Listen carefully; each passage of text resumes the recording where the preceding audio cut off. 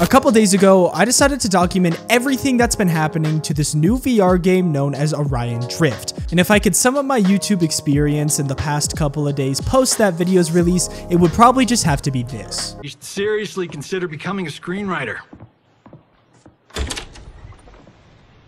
What in the actual fuck? Good evening. Seriously though, thank you everybody for all the support on that video. It's absolutely insane to see my hard work gain so much attention. I'll be doing a Q&A at 10K, so if you guys have any questions, Orion Drift or just me related, make sure to subscribe and then leave a comment. But anyway, back to the story. So as that video was released, I was checking a lot of the comments and a lot of how people were perceiving Orion Drift in general.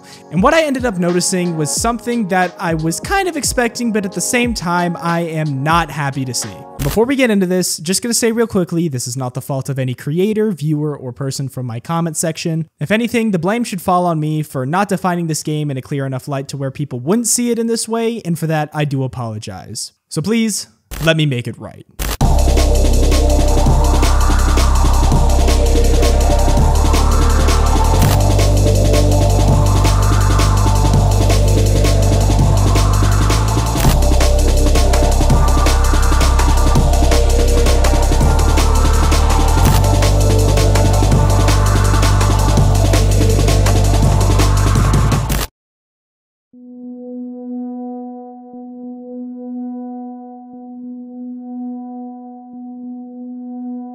If you've seen the title already, then you obviously know what I am talking about. For a lot of people, I've been seeing a growing sentiment within both the Gorilla Tag community and the VR community in general that Orion Drift is trying to be the next Gorilla Tag, or as many people have just put the label on it, Gorilla Tag 2. And to an extent, I can kind of understand why people would do that. While yes, from the trailer, the game does seem to have Gorilla Tag's movement mechanics, defining it as Gorilla Tag 2 would be a massive understatement to what this game is trying to achieve. But in addition to that, coming from the Echo VR space, a much smaller niche compared to the Gorilla Tag scene, but still pretty relevant when it comes to Orion Drift, many people are still under the impression that this game is trying to aim to be an Echo VR remake that is trying to fill the spot that Echo VR once had. And to an extent, this point was pretty reasonable at the time that it was being conceived. When another Axiom held their first look event to see what would become Orion Drift, their game looked a lot like Echo VR, and it really seemed like they were trying to go from that direction, even though within the keynote they stated that they did not want to be an Echo VR successor. All of these labels then made their way down into the YouTube space, where they were conceived and turned into videos by both the Gorilla Tag community and the Echo community. Once again, I am sorry for that, my bad y'all. And while it might seem a bit weird to explain it, many of the reasons why these creators did it has to do with the reason why you're watching this video right now, which is Gorilla Tag and Echo are two very recognizable things. They both have their own names, reputations, and communities that fall behind them. So if you're able to break into that niche and get people knowing what your name is and coming back to your videos, then bada bing, bada boom, look at that, you have officially become a full-time YouTuber. And this is why when I said earlier that I didn't want you guys blaming any creators for this label being thrown around, it's because truthfully they were doing what they do best, which is appealing to all of you by getting you to click on their videos. I mean, let's be honest here. I'll present two titles that I wanted to title this video and you tell me which one looks more interesting to you. The first one is one that centers more around Orion Drift. And while sure that Orion Drift one may appeal to you now that you know what it is, a new viewer will see Gorilla Tag 2 and immediately click on that video because one, there's been a growing dissident in the Gorilla Tag community surrounding the way that the game's been handled and its updates, and two, the idea of a sequel to one of the biggest virtual reality games ever is enough to, well, pull 76,000 views. And while it is cool that Orion Drift is able to build off of the elevated press from the Gorilla Tag community, I at least firmly believe that the game is going to reach heights that Gorilla Tag never could. And so if a game like this is tied to the label of just Gorilla Tag 2, that can actually be a pretty harmful sentiment that could hurt the growth of the game in the future. Why, you might ask? Well, let me explain.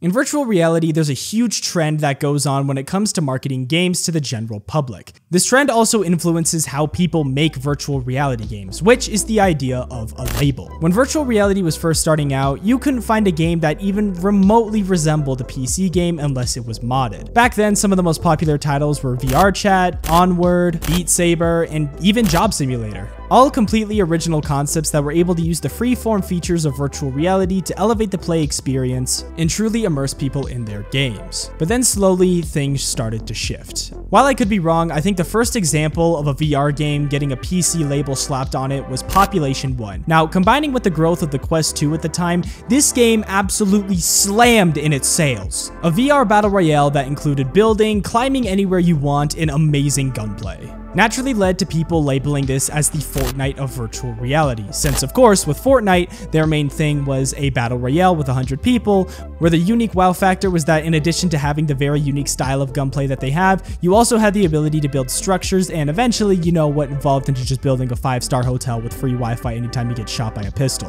And that was good, great even. Meta marketed the heck out of Population 1, and because of that, the VR industry truly for the first time ever reached the mainstream, with everybody getting a Quest 2 for Christmas and wanting to try out games such as Gorilla Tag, Population 1, and everything else that the market had to offer. But from the developer side, what people ended up seeing was the trend, which was slapping a PC label on a VR game ends up appealing to that PC audience, which causes them to immediately come over to your game. The outcome of this has basically just led to people porting over PC style games into virtual reality and then calling it, let's say, you know, for example, the Counter-Strike of virtual reality, when it really should just be called Pavlov. The Escape from Tarkov of virtual reality, when it really should just be called Ghost of Tabor. The Rainbow Six Siege of VR, when it really should just be called Breachers. All of these games saw major success from slapping a PC comparison to their game and getting an audience from that. But how does that relate to Orion Drift, you might ask? Well, people are trying to slap a label on this game.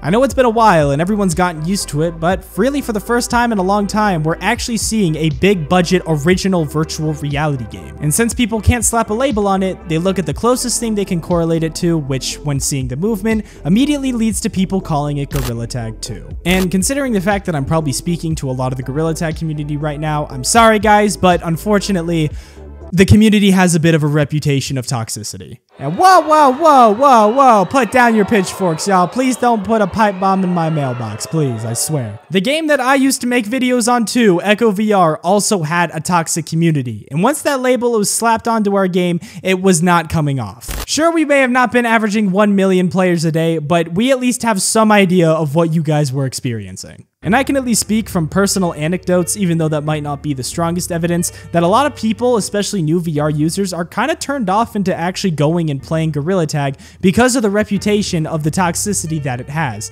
And I really, personally, do not want that to happen for the next game that could potentially be the biggest VR game ever made. I mean, seriously, there are so many X factors to this thing that kind of just make it its own giant wow factor that I personally think when someone sees it or hears about it, if it's not slapped on with any labels at all and is completely original, they'll probably buy a headset just to try it out, even if it's a used Quest 2. And what's the result of a huge influx of new players to virtual reality? Non-toxicity.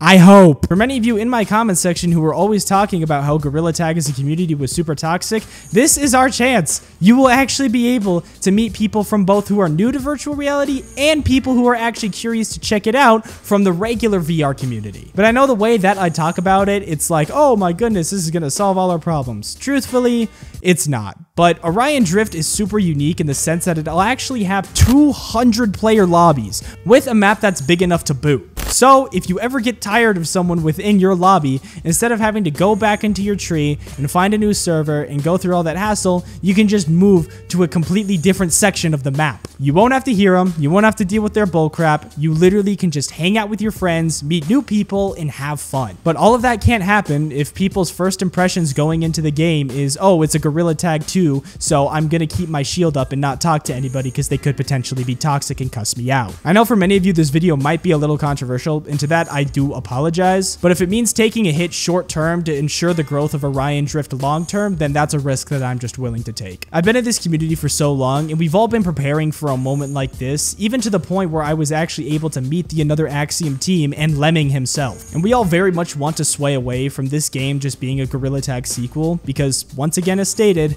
it can be so much more. But with that being said, remember that I'll be doing a Q&A at 10k subs, so leave a like and sub if you haven't already. Let me know your comments and the thoughts below, and yeah, check out this video if you want to hear more about what Orion Drift and the story truly is. Thanks for watching.